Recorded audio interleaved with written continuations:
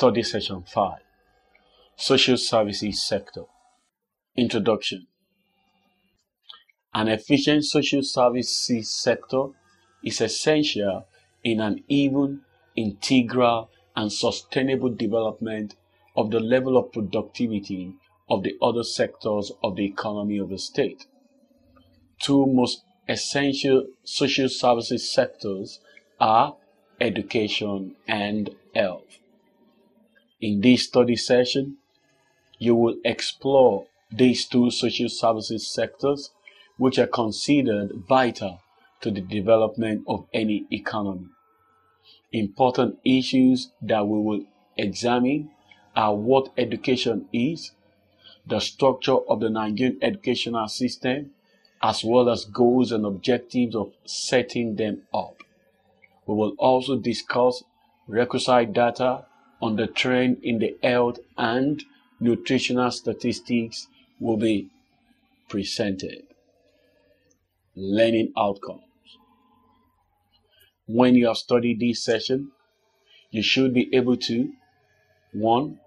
Outline and discuss the structure of education in Nigeria. 2. Expose the students to interdependence between health and education. Education in its broad sense has been defined as any process by which an individual gains knowledge or insight or develops attitudes and skills.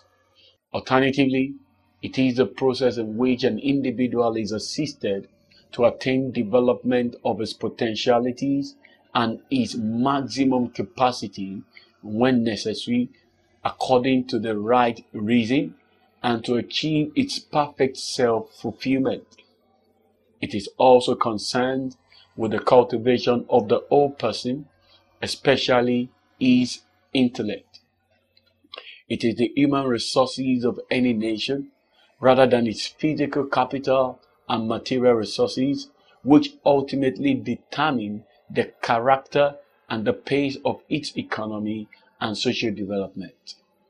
It is often regarded as the active factor of production, while others, like capital and natural resources, are passive factors of production. Thus, human resources constitute the ultimate basis of the wealth of a nation. Due to its importance and critical roles performed, labor capital has always formed an important goal in any developmental policy design, which every economy often desires to achieve. Improving and widening access to education, especially basic education, has been an object of past 3 to 4 decades. Structure of the Nigerian educational system. In Nigeria, formal education is made up of 3 levels, mainly primary, secondary, and tertiary. Primary education. These constitute the first level or component of basic education. Basic education is often considered the right which nations have a responsibility to guarantee to each generation. This particularly explains the adoption of the default universal basic education in Nigeria in 1976. Primary education of 6 years duration is for children from 6 to 11 years. Secondary school education. This secondary school education system, inherited from Britain, is made up of grammar schools, commercial and technical colleges spanning a 5-year period. This is usually for children between the ages of 12 and 18 years. The system was maintained from 1960 to 1985. In 1986, there was a shift to the current educational system spanning 6 years divided into 3 years each of junior and senior secondary school, tertiary and higher education. Post-secondary or higher education is synonymous with tertiary education, covering colleges of education, monotechnics, polytechnics, and universities.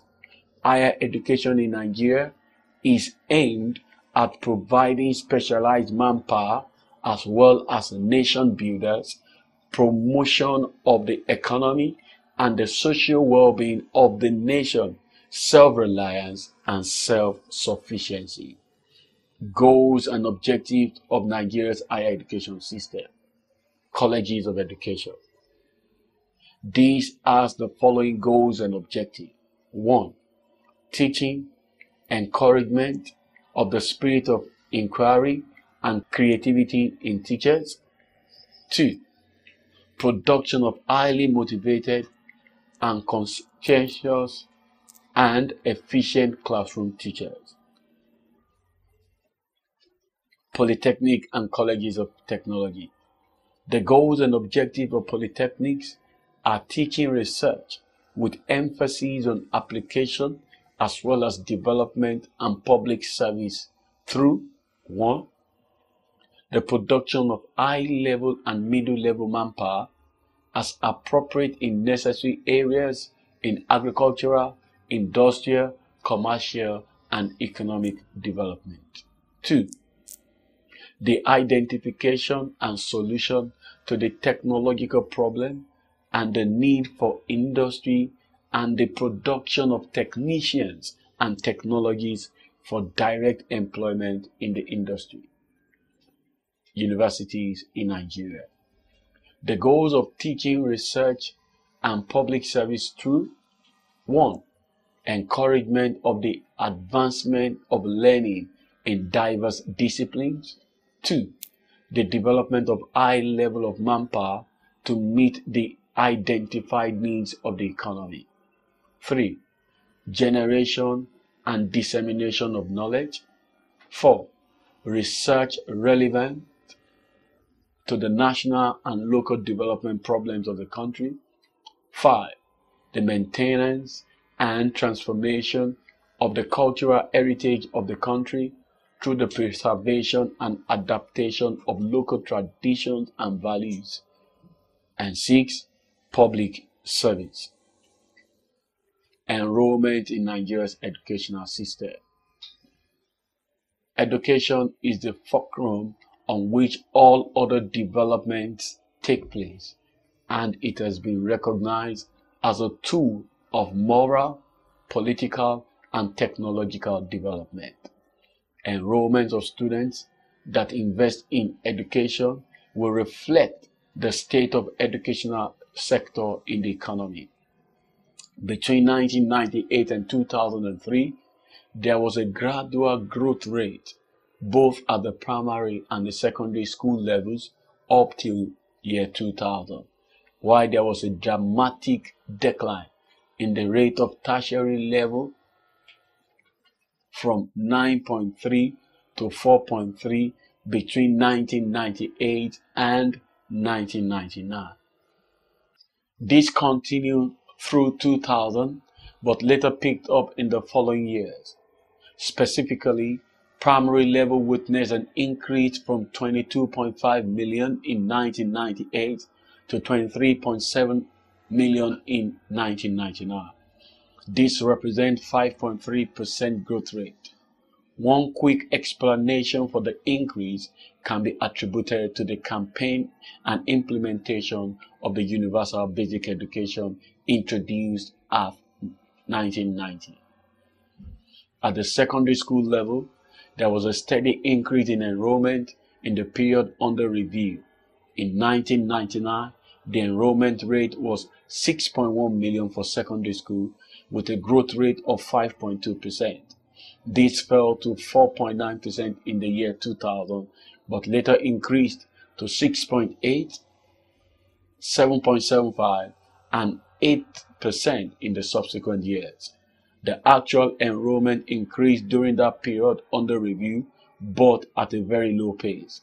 At the tertiary level, there was a growth rate of 4.3% in 1999, given 1998 experience.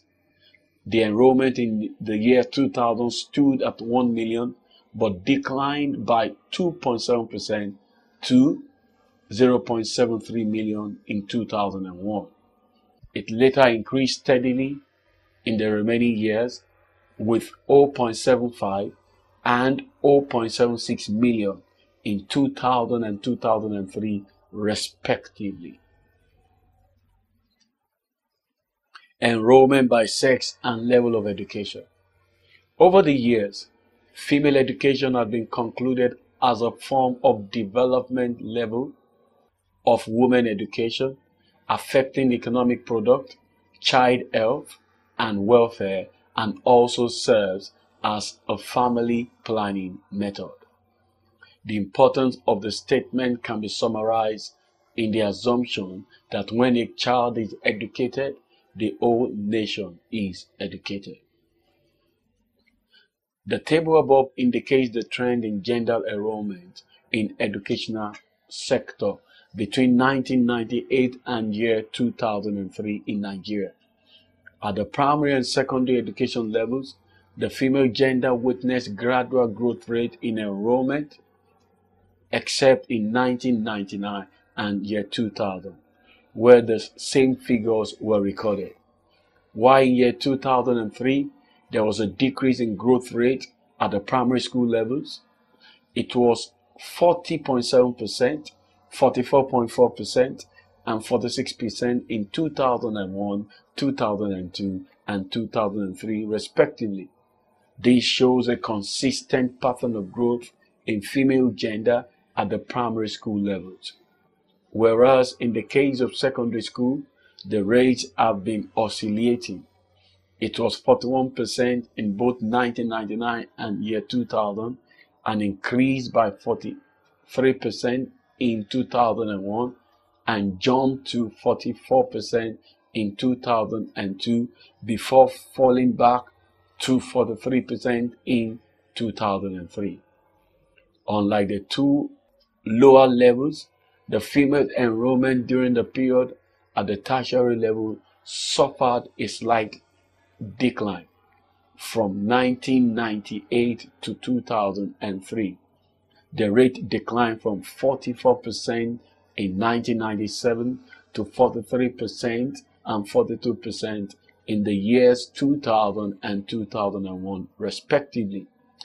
It was however stable in 2002, only to decline again to 41% in 2003.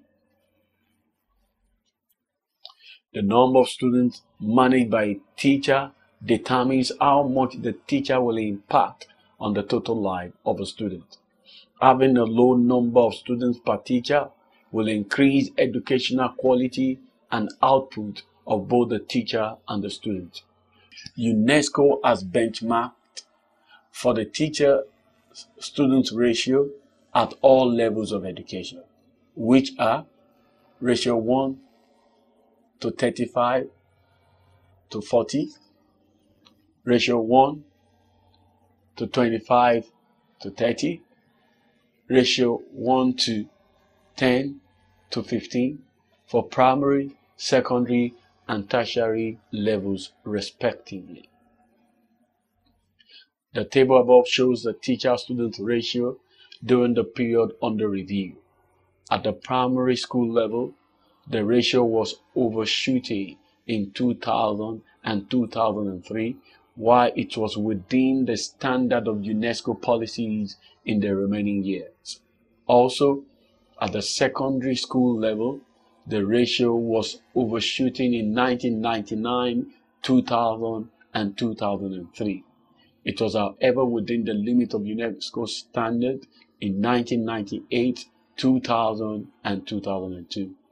However, the situation was quite different at the tertiary level, where the ratio was overshooting throughout the period of review. Between 1998 and 2000, it stood at 1 to 12, but reduced considerably in 2000 to 1 to 11, and was steady at this point to 2003. Health. Health, according to the World Health Organization, is defined as a state of complete physical, mental, and social wellness, and not necessarily the absence of disease or infirmity. The World Health Organization have indicators with which they measure health, such as infant and child mortality rate, burden and disease, and disability adjusted life years. According to Amartya Sen, 1991, health is among the basic capabilities that give the value to human life. Kofi Annan conceived health as one of the desires of men and women around the world. For individuals and families, health brings the capacity for personal development and economic security in the future. Health is basic to job productivity, capacity to learn in school, and the capability to grow intellectually, physically, and emotionally. Society with a heavy burden of diseases tends to experience a multiplicity of several impediments to economic progress. Conversely, several of the great takeoffs in economic history, such as the rapid growth of Britain during the age of Industrial Revolution, the takeoff in the US in the early 20th century, and the dynamic development of the Southern European and East Asia in the 50s and 60s was supported by important breakthroughs in public health, disease control, and improved nutritional value. The table above shows that population per registered hospitals dropped radically over the years under review. For instance, between 1970 and 1991, the ratio declined radically except in 1980 when it climbed up again. This trend indicates that there was an improvement in the establishment of hospitals. Similarly, the population per doctor fell in 1980 and early 1990s, but picked up in the late 1990s and remained almost constant until 2001. Thus, averaged 4,750 to 3 between 1995 and 2001. This implies that doctors were either being produced or the population were growing more rapidly than the production of doctors. The frequent closures of universities as a result of strikes arising from poor working conditions also contributed to decline in the number of graduates from medical schools. Population per hospital bed also decreased in 1980s, but is started rising again in 1993 and peaked in 2001. This trend indicates the shortage or inadequacy of beds in hospitals, which might be attributed to poor funding. Channels through which good health enhances the education of an individual. Health and education are closely related in the process of economic development. On the one hand, greater health capital may improve the returns to investment in education, in part because health is an important factor in school attendance and in the formal learning process of a child. A longer life raises the return to investment in education. Better health at any point during working life may effect lower the rate of depreciation of education capital. On the other hand, greater education capital may improve the return to investment in health because many health programs rely on basic skills often learned at schools, including hygiene and sanitation, not to mention basic literacy and numeracy. Education is also needed for the formation and training of health personnel. Also, good health as an infant enhances cognitive development. Also, healthy children derive greater benefit from schooling. The child who goes to school more frequently is more likely to enjoy higher school attainment than someone who does not go to school regularly, because the mental agility from primary, secondary, and tertiary levels would be enhanced. The health of other family members also affect educational enrollment when siblings are healthy. Summary.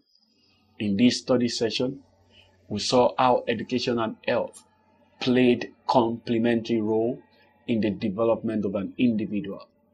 Education, in its broad sense, has been defined as any process by which an individual gains knowledge or insight or develops attitudes and skills. The structure of formal education in Nigeria is made up of primary, secondary, and tertiary. Health, on the other hand, has been defined by the World Health Organization as a state of complete physical, mental, and social wellness, and not necessarily the absence of disease or infirmity. This is the end of study session 5. Thanks for listening.